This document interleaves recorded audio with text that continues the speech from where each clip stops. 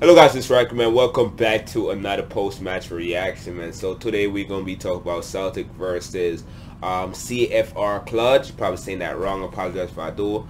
CFR Cluj is a team from Romania, bro.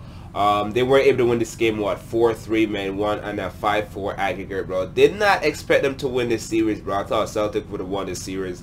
I thought Celtic playing like in a better league and have a better squad overall, man. But was I surprised, bro?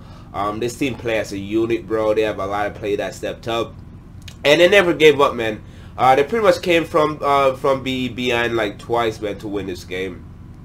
George Tukadian scoring the winning goals. Abdel Balel Omrani, man, scoring 2 goals, bro. Scoring 2 goals, scoring a penalty, and leading goal in the 80th minute to pretty much win this game for them, man. Without him, they would never won this game, man. So shout out to him. Probably would have been a 2-2 draw with Celtic advancing, man. So yeah, Celtic did all right, man, but defensively they was very poor. They gave away a poor penalty with one of the players, man. I forgot the name of the player. I want to say, I'm not sure, man. Either it was Colin McGregor or James Forrest, pretty much doing a dumb freaking handball inside the box, bro. Pretty much it was going towards one of the player, cross inside the box. A lot pass inside the box, man. He jumped up and he hit it, man.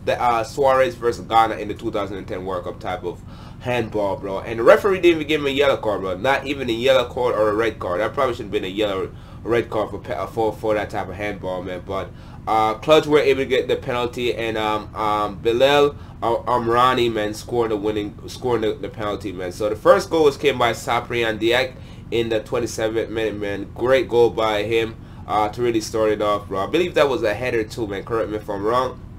Then Celtic pretty much equalized in the 51st minute with James Forrest, man, scoring a good goal. Great effort by him. Great step over by Otsane Edouard, man. Edouard did a great step over and James Forrest, man, pretty much control it, fake it, and shoot that goal, man, and scoring the opening goal. Then it was Adson Edouard, man, scoring the go-ahead goal for Celtic, man, the second goal for Celtic. 10 minutes later on in the 61st minute, bro. This guy had a phenomenal game, bro. So shout out to him. He looked like one of the players that's really going to step up for Celtic this season, man. Orsane Edouard, man. So more than likely Celtic going to maybe qualify for the Europa League, man. Definitely got to get some European football, in my opinion, with Rangers doing very well in the qualification right now. So yeah, good result for them. And yeah, so 2-1 in the 61st minute. Then it was Bilal Omrani, the French player, equalizing with that penalty. And Ryan Christie, man. Ryan Christie with a great goal in the 76th minute. After they scored that goal, bro, I thought Celtic was going to go ahead and win it, bro. Play some good defensive football and had some good counter-attack and going forward and probably score at least one more goal. Or the game was going to end in a 3-2 win for Celtic, man. But was I wrong, man? It was Abdel Bilal, man, Omrani with a great effort by him and scoring a great goal in 88th minute to tie it up, man. 3-3 in the 88th minute, bro. This team never gave up, bro. They stayed coming back from the dead, bro. Like, no matter how much Celtic go ahead, bro, this team just kept coming back, man. And Celtic was just having a very hard time really coping with their plays, bro. Defensively, they couldn't mark them. Very hard time off, like, even the half side trap, bro. They was just beating their half side trap. And yeah, man, George Tokadian, man, in the 98th minute, bro, we're able to beat the defense and one-on-one with the goalkeeper, man, ship the goalkeeper to score it easily, bro. He looks so confident and just very good finish by him, man. That showed like he's a very good finisher, man.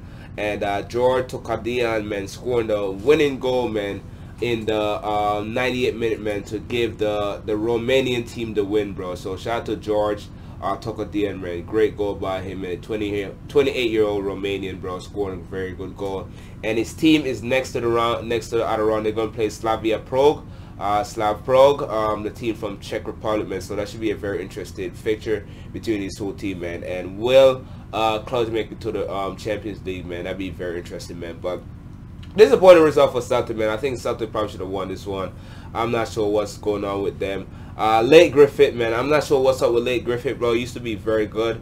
He came on as a sub in the in the 83rd minute, bro. The 83rd minute after it was 3-3, man. They probably should have brought him on earlier or even started them. And what's this guy, man? What's his name? Scott Sinclair? That's his name? No. I forgot. He used to play for Manchester City, bro. I forgot his name, bro. I'm not sure what's up with him. Probably got an injury or something like that, man.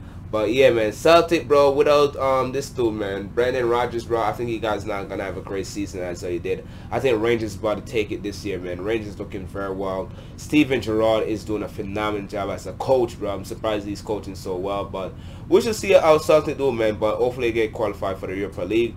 But like, subscribe, man. Shout out to CFR Cluj, man. Shout out to Romania, man. Like, subscribe, follow me on Facebook, Instagram, Twitter. With that, you boys out of here. Peace.